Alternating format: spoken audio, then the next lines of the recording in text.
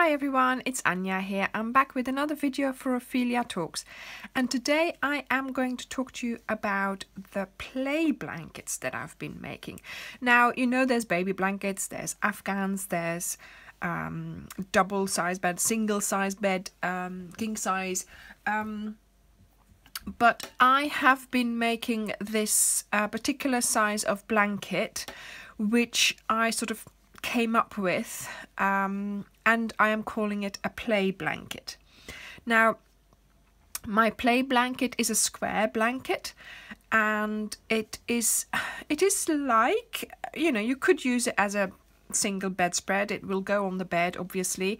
It won't cover the whole bed because it's square, so it won't go down the whole length, but it's more, like I said, a play blanket. So it's for when the children are playing, it's for when they're watching telly and they get a little bit cold, it's for when they're ill and they want to have a comfort blanket over them, it's for when they're in the car and they fall asleep, it's for playing in their den outside somewhere, you know, something like that. So it's a proper play blanket, not meant really for just putting on the bed, but meant for being used.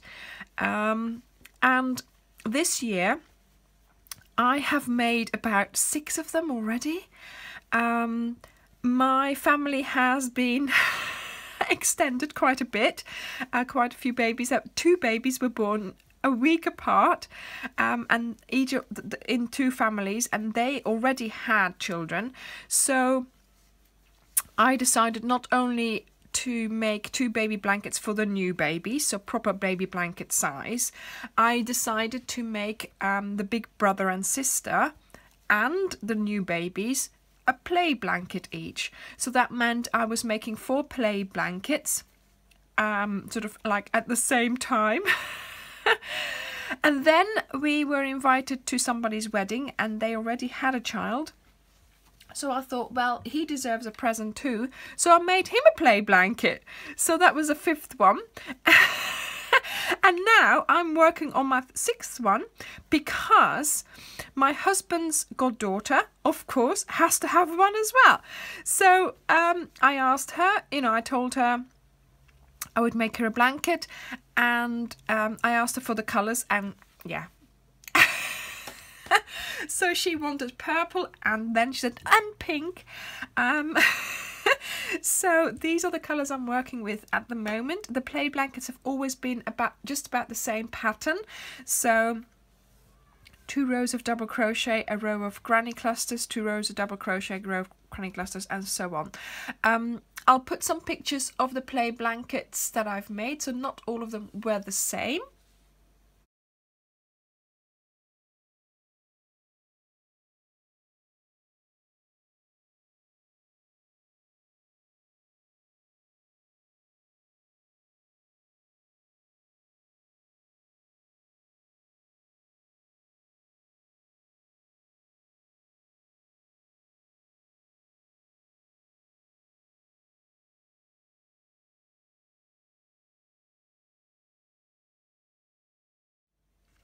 So as you can see, some of the play blankets were just granny squares. Most of them were this, because this is what I really like. Here I'm doing this row always in wisteria, while in other blankets I've done them, you know, different colours. So if you have an uneven number, then it always changes depending on which colour you're doing. So that's my setup. Now, I wanted to film this now. Obviously, I've only just started, but I wanted to film this now so I can show you the progress. I will keep you updated on this blanket as I do more on it. Also, the way I did this is I chained 150. Now, 150 is a nice number. You remember my the blanket that I'm doing, my leftover blanket, that granny stripe, that is 200 stitches, and I have to say, although I mean I don't mind, obviously, 200 is a long a long round, so 150 is quite manageable. And I then crochet, or I do lines until when you fold it over. So when you do this, when you fold it corner to corner like that, when you do that, and obviously not now because look, this is how much more I have to do, obviously, but if you do that, then and your ends there, then that's when the blanket is finished. So when it is a proper square. Okay, so I will have to do quite a few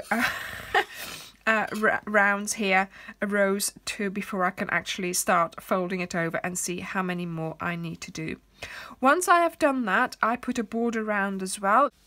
For this particular blanket, I am using Stylecraft Special DK, which is my favourite sort of, you know, go-to wool or go-to yarn.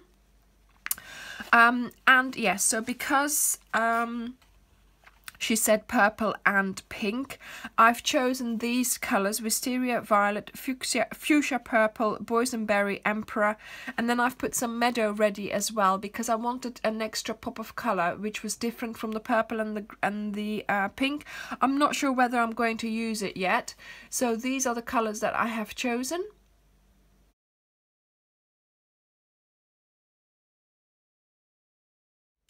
And I'm using a 3.5 hook, although it says a 4.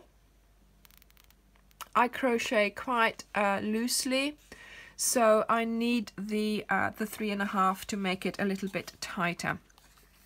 So like I said, I chained 150 chains. Oops, yeah, 150 chains. Then at the end of my chain, I chained another 2, and then I turned around and I did a double crochet in each chain, and I pick up 2 bits of that chain. So you only have one little leg, I think they call them, left for doing the border, but I find that way your chain doesn't sort of pull out, it stays together nicely while you're doing it.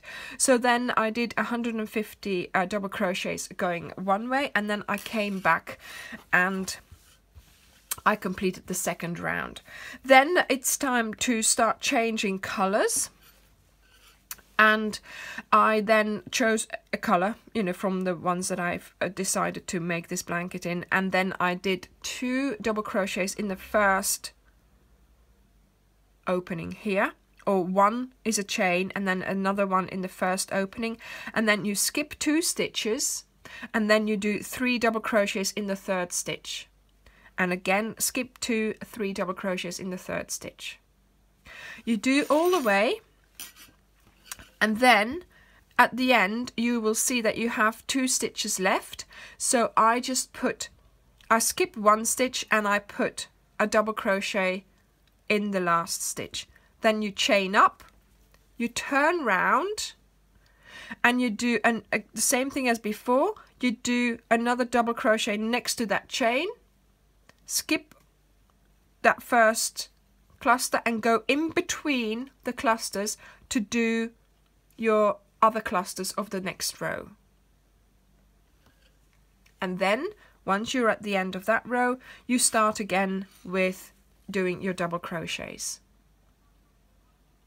making sure that you don't forget to do one in that last chain that you do, because you need to make sure that your ends stay nice and straight, like so. And now I am just continuing working on this blanket. Like I said, I'm still debating whether or not I'm going to do that green as a line. I might just do it as the border as well. I think that would look nice, because I will explain to her then that it's like a field of purple flowers with the green of the leaves around it, or something like that. So I have to have this ready by Christmas, and I'm sure I will be able to manage that. So yeah, I'll be keeping you updated on how far I get and what it looks like towards the end, because what I do find is at the beginning I'm always a little bit sort of you know, I don't really like it. But once you start seeing the repetition of the colours, that's when it becomes a lot nicer to look at, and that when your eyes are sort of, it's softer to look at than at the moment. It's rather harsh, I find, anyway, because you can't really tell what it's going to look like yet. But this is the kind, when she said purple and pink, I think this is the kind of idea I had in mind, sort of one purple that keeps coming back, and then other purples to go in there, and then this a pinkish, and this one here is rather pinkish as well, so that will be a good one to put next. So yeah, I hope you I hope you liked this video. Give me a thumbs up if you did, and yeah, watch out for more of these, of my you know, play blanket series almost, and I'll see you later. Bye.